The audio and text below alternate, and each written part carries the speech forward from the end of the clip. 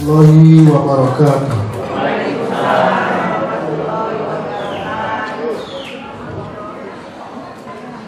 A'udzu billahi minasy syaithanir rajim. Bismillahirrahmanirrahim. Wa in ta'ifatani minal mu'minina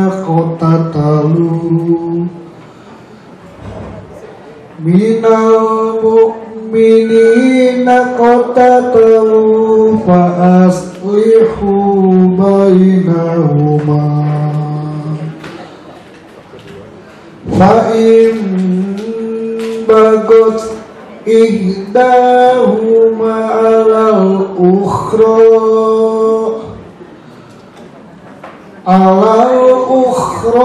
faqatil lati tabghi hatta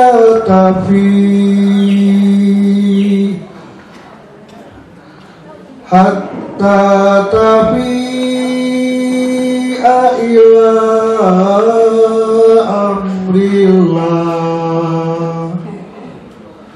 fa in fa'at fa aslihu bainahuma bil adli wa aqsitu innallaha yuhibbul muqsitin. Innamal mu'minuna ikhwatun fa aslihu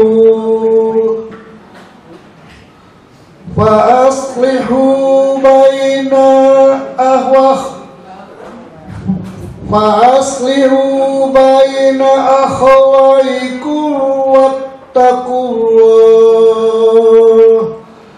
wattaqullaha la'allakum turhamun. Ya ayyuhalladzina amanu la yaskhar qaumun min qaumin asa ayyakunu khairum minhum wala nisa'un min nisa'in asa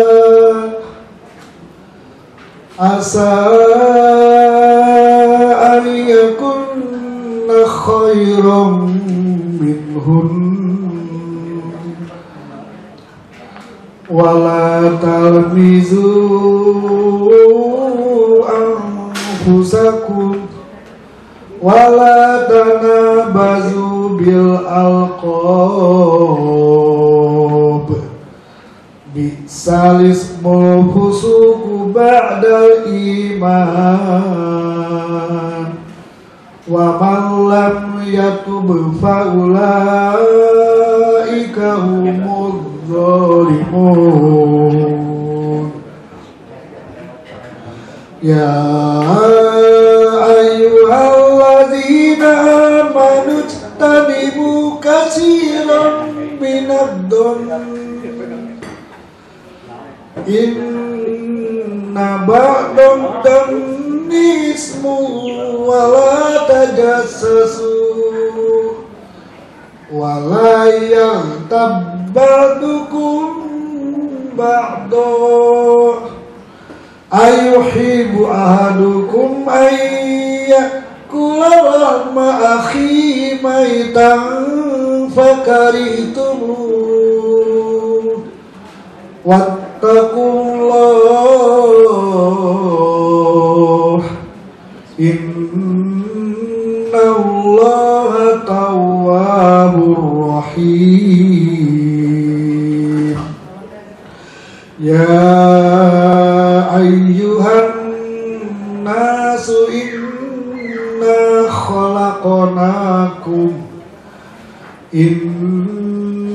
khalaqnakum min zakarin wa unsa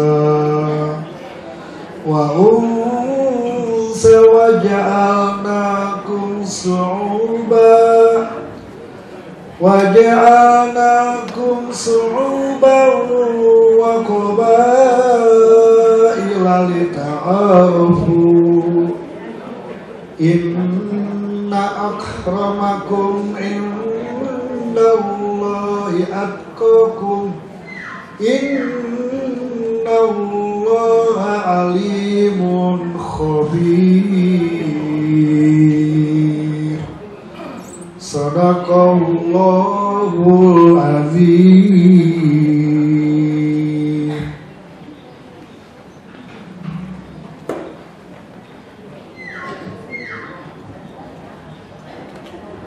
Aku berlindung kepada Allah dari godaan syaitan yang terkutuk dengan menyebut nama Allah yang Maha Pengasih di dunia dan Maha Penyayang di akhirat. Dan apabila ada dua golongan orang mukmin berperang, maka damaikanlah antara keduanya. Jika satu dari keduanya berbuat zalim terhadap golongan yang lain, maka perangilah golongan yang berbuat zalim itu, sehingga golongan itu kembali kepada perintah Allah. Jika golongan itu telah kembali kepada perintah Allah, maka damaikanlah antara keduanya dengan adil dan berlakulah adil. Sungguh Allah mencintai orang-orang yang berlaku adil. Sesungguhnya orang-orang mukmin itu bersaudara. Karena itu, damaikanlah antara kedua saudaramu yang sedang berselisih, dan bertakwalah kepada Allah agar kamu mendapat rahmat.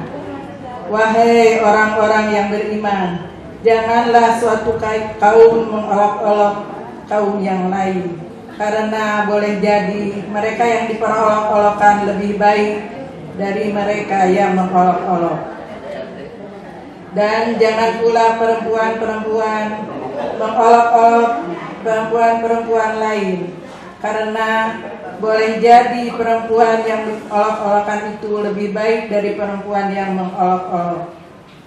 Janganlah kamu saling mencela satu sama lain, dan janganlah saling memanggil dengan gelar-gelar yang buruk. Seburuk-buruk panggilan adalah panggilan yang buruk atau fasik setelah beriman. Dan barang siapa tidak bertaubat, maka mereka itulah orang-orang yang zalim. Wahai orang-orang yang beriman, jauhilah banyak dari prasangka. Sesungguhnya sebagian prasangka itu dosa. Dan janganlah kamu mencari-cari kesalahan orang lain. Dan janganlah ada di antara kamu yang menggunjing sebagian dari yang lain. Apakah ada di antara kamu yang suka memakan daging saudaranya yang sudah mati? Tentu kamu merasa jijik, dan bertakwalah kepada Allah. Sungguh Allah Maha Penerima Taubat, Maha Penyayang. Wahai manusia, sungguh kami telah menciptakan kamu dari seorang laki-laki dan seorang perempuan. Kemudian kami jadikan kamu berbangsa-bangsa dan bersuku-suku agar kamu saling mengenal. Sungguh yang paling mudah di antara kamu di sisi Allah ialah orang yang paling bertakwa. Sungguh Allah Maha mengetahui, Maha teliti, Maha benar Allah yang Maha agung dengan segala firman-Nya. Wassalamualaikum warahmatullahi wabarakatuh. Waalaikumsalam warahmatullahi wabarakatuh.